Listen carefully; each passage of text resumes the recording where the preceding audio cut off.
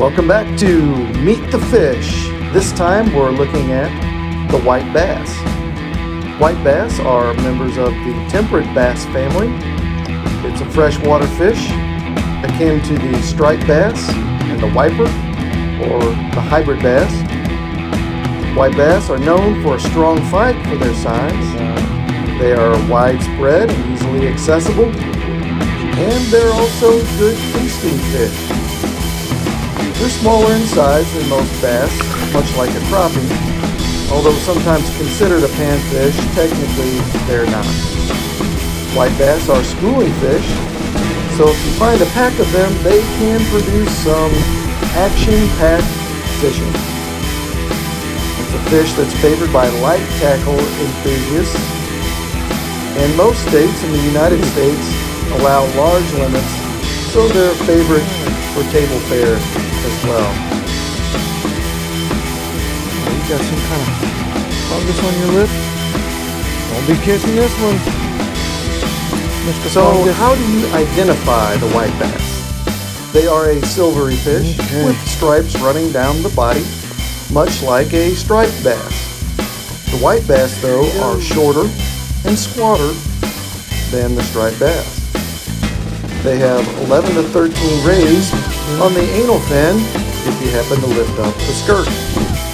And 2 patches of teeth at the back of the tongue will help you identify them against hybrid bass.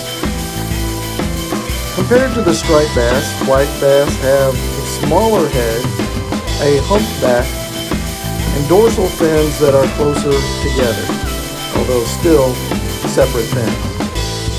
They grow smaller than the striped bass, usually peaking out at 15 or 16 inches. The average fish is probably 10 to 12 inches, usually only a pound or so, but there are state records up to 4 pounds. White bass are most healthy in clear, cool lakes and reservoirs, and rivers with pools reaching 10 feet in depth.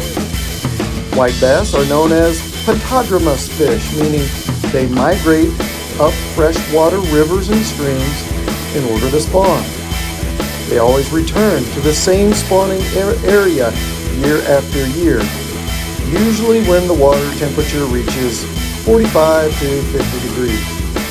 After spawning, they return to deeper water where they pack hunt bait fish, often right under the surface. Like all predators, they will feed on whatever bait fish, crustaceans, and insects are available.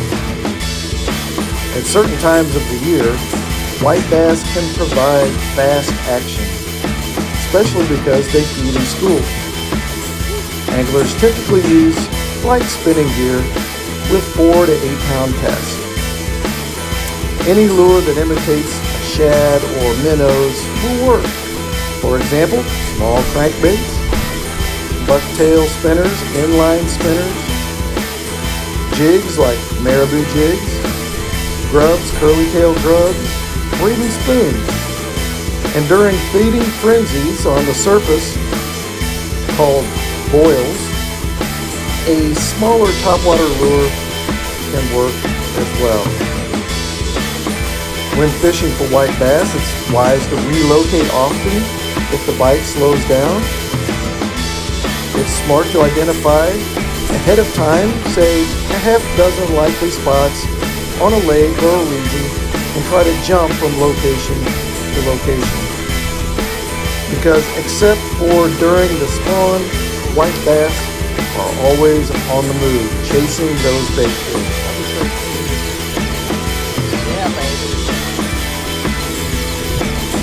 When fishing for white bass, one good clue is to watch for surface feeding, surface activity, jumping bait fish, or circling and diving birds.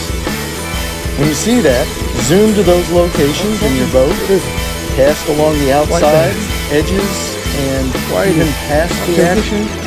Try to trigger those bites while not spooking the fish with the boat. Now these boils may only last for a few minutes, so when the bite dies off, be ready to go somewhere else. In water bodies where the species coexist, white bass will hang out with both wipers and stripers and can be fished accordingly. One thing that's notorious about white bass is the white bass run. In the springtime, when the water reaches that prime temperature, they run upstream to get ready to spawn. And when they do, they eat like mad. They pack on the food in order to get all healthy, to get that energy to spawn. And even during the spawn, they can be very protective of the spawning ground. And they are very vulnerable at that time. So hey, good luck targeting this fun fighting spunky sport fish, the white bass, white lightning.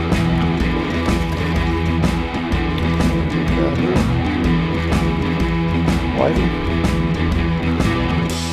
Oh, there's a good one. Good one. Fighter. Come on, baby. Whee!